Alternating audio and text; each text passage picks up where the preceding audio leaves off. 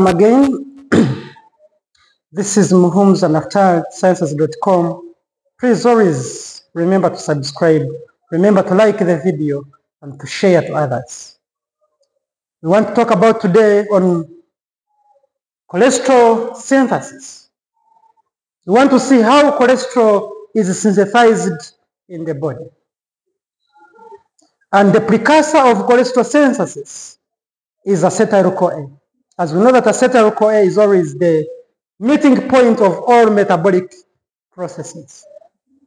So today we want to look at how do we synthesize this cholesterol from acetyl-CoA. And this cholesterol, its scientific name is known as cyclopentanol perhydrophenanthrin, which is made up of a cyclic ring, and it is made up of these 4 cyclic rings, and it is made up of 27 carbon.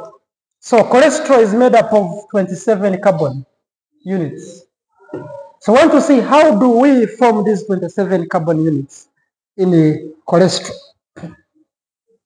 And as I have told you that we begin with acetyl-CoA, and when we have if we have 2 molecules of acetyl-CoA, they are converted to HMG-CoA, whereby HMG-CoA is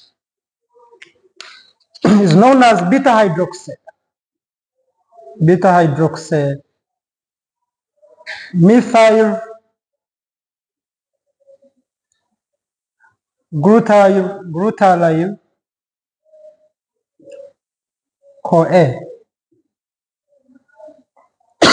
Excuse me.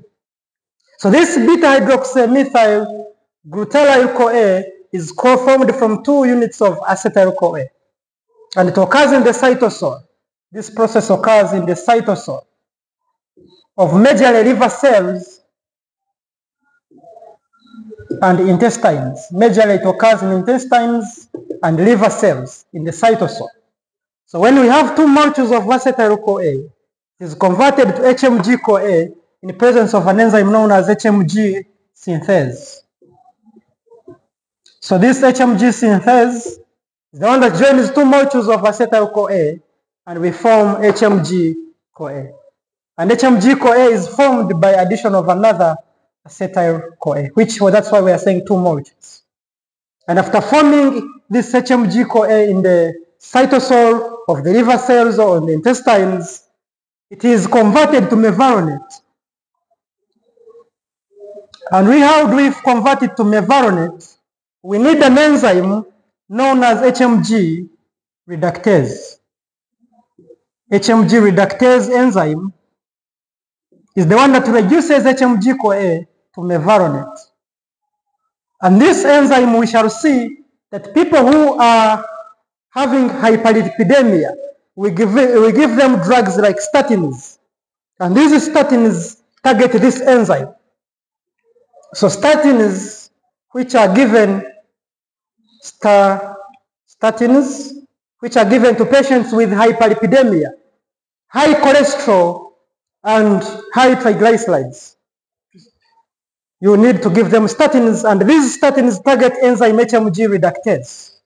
That whenever I'm given statins like rivastatin, those statins, they come and inhibit the conversion of HMG-CoA to mevalonate, hence stopping the process of cholesterol synthesis.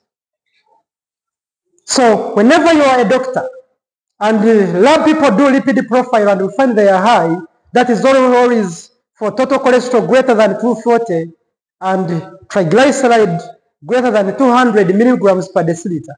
We can give them statins, and also we encourage them to do exercise and stop foods that are full of cholesterol, like egg yolk, like this white meat is full of cholesterol.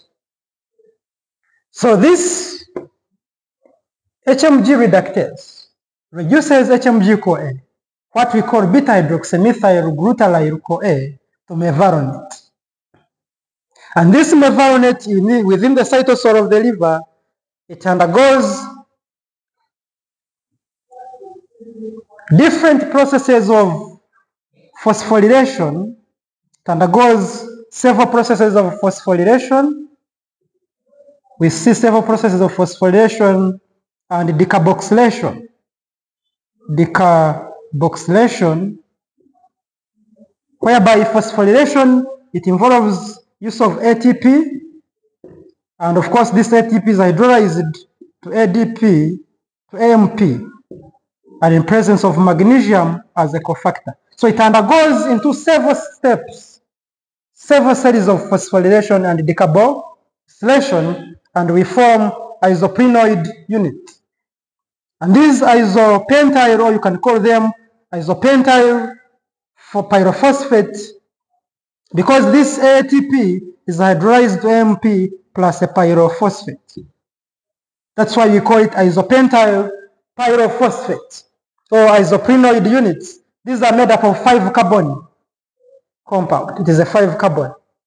So we are going to see that these isoprenoid units, which are formed, let me zoom them this side, these isoprenoid units, they are converted first to gelenyl pyrophosphate.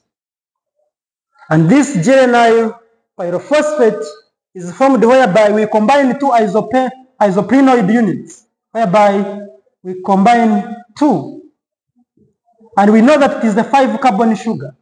So when we combine 2 isoprenoid units, we are able to form a 10 carbon compound, which is known as gelenyl pyrophosphate. It is formed by a combination of 2 isoprenoid units to form gelenyl pyrophosphate, which is a 10 carbon compound. And of course, when we have gelenyl pyrophosphate, it is converted.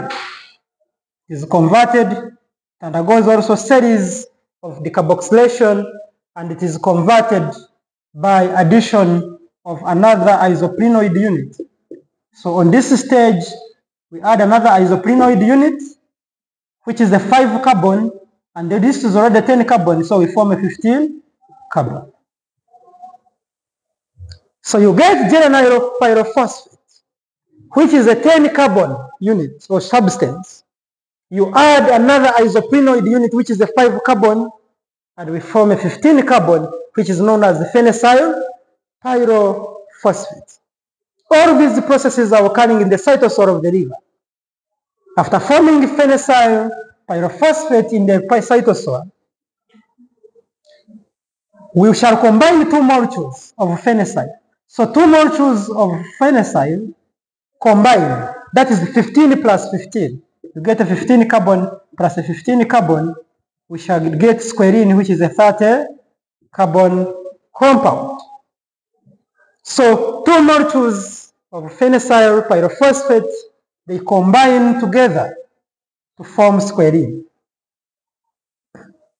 And this squalene is a 30 carbon substances which can undergo, and this squalene is a linear chain. It is linear.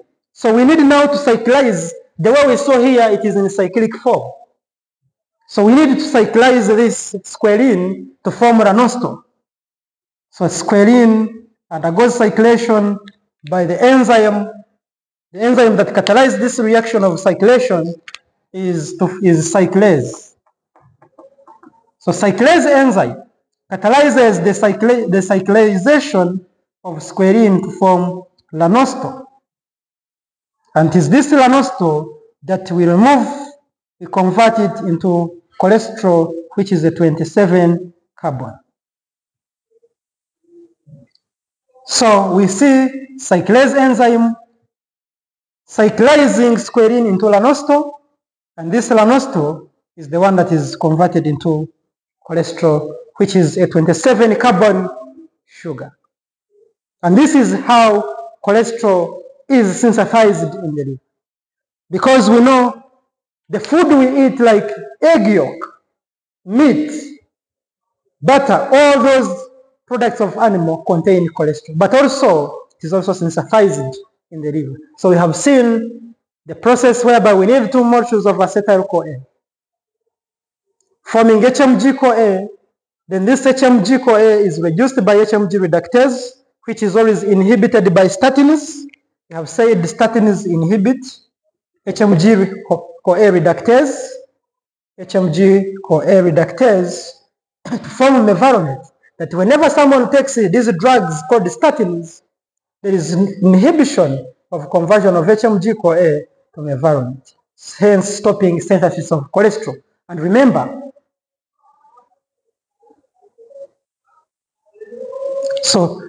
this compound is the one that is resulting into synthesis of cholesterol. So this is what we can talk about, whereby we have said the isoprenoid units formed, which is a 5-carbon substance. They combine 2 of them to form gelenyl, which is a 10-carbon, then converted to phenecyl, which is a 15-carbon, where you bring another more isoprenoid unit, and then 2 molecules of phenecyl pyrophosphate. They combine to form squalene. And this squalene is a linear substance of 30 carbon units, which undergoes cyclization to form lanostor. And lanostor will cleave off the 3 carbon to remain with 27, because you're converting from 30 to 27. That is what we call about cholesterol metabolism. Thank you so much for listening. That is cholesterol synthesis. Thank you so much for always following us on our channel. Keep subscribed. Those who haven't subscribed, like our video and keep sharing to build our channel. Thank you so much.